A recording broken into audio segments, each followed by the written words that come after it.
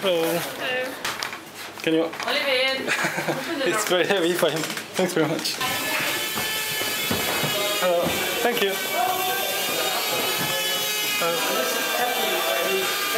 Hello. Come on in. Oh. Wow. It really is that you try and find novel ways with the existing Basement of the building. Locking? Yeah, I just found it today, just a few hours ago. I put it to charge right now. Ah. And, well, let's see.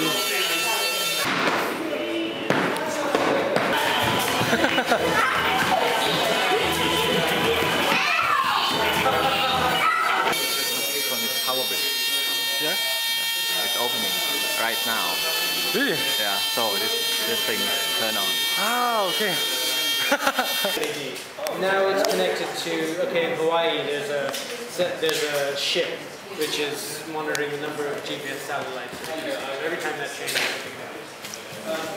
this one over here is connected to my mother-in-law's living room. There's a sensor of infrared, so every time she changes the channel or fast forwards on the video, then something will happen to these guys over here. Just in the town. Yeah, so she's, you know, it's evening in Japan right now, so it's quite a lot of television activity going on. This one is connected to the interplanetary magnetic field. Yeah, we're basically inviting people to come and pack bits of toys and put them in and put them where they like and connect them to the different part of the world.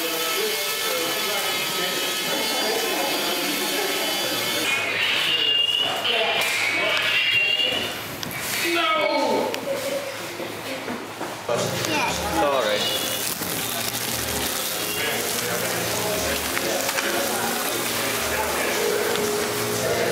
How important is the participation of people in this installation? 99%. Okay.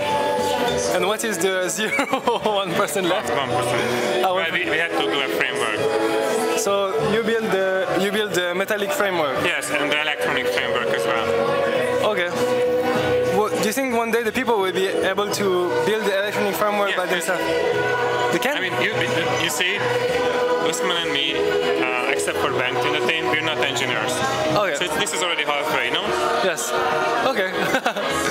So there will be more and more people like you? No, more and more people who are not like us, but who also embrace technology and just do it for whatever they want. Maybe stupid, maybe clever, maybe... Dangerous maybe.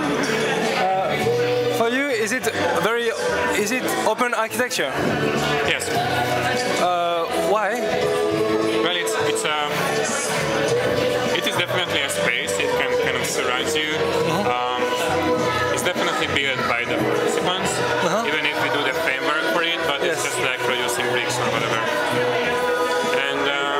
And also the dynamics of it, that it's connected to real-time data in different parts of the world, even satellites. I think that also adds a lot to its openness, because you can also change that. And is there other experiment like this that you qualify open architecture, like as much as this one? Oh yeah, I mean, quite many people experiment with this. Like Exist. Exist? You know, this French, Paris-based group, they just did this huge installation for scaffoldings. What are the conditions for such open architecture to exist? But I think it's solely... It's only a social condition that there is a wish, a need for the people who will do this architecture for themselves. And this is pretty much emerging, because you can see how they more and more trust their friends other than like professionals. They more and more want to decide for themselves. You know, they want to change the environment more and more. So even though these kind of ideas have been around for decades, it seems that there is a really good social space now emerging, where people really, I mean, this is the more important. It's not just a dream. I mean, actually, when you talk about these things to not architects, but like clients or normal people, they get it right away. This is how they already live in different other contexts. Yeah. So What do the people, you think, get out of such experiments? So there was a girl, she was... Oh, her, yeah, you see with the scarf. Yes. So she said, she came here, she said she's always interested in like open spaces, but it's such a nice vision. And she came here and she did like one toy hack in like 1 hour, and she was so happy. She said, I'm not afraid of electronics anymore. Okay. And then this is one of the key things with these workshops. Here. Yeah, technology looks complex, you're afraid of it, and with this, it's relief. I see. What improves at every version? Because you did several versions of this kind of installation. It's different. This is the first time we build a space together. We just used to do like objects. Now, this is the first time we connected to remote places. Oh, really? Yeah. Via Patch-B or via? Sorry? Via Patch-B, exactly. Okay. We just finished Patch-B more or less, so that's an interesting thing for us. So every time the project is evolving, what is the next version? I don't know. We think about it when we get a request.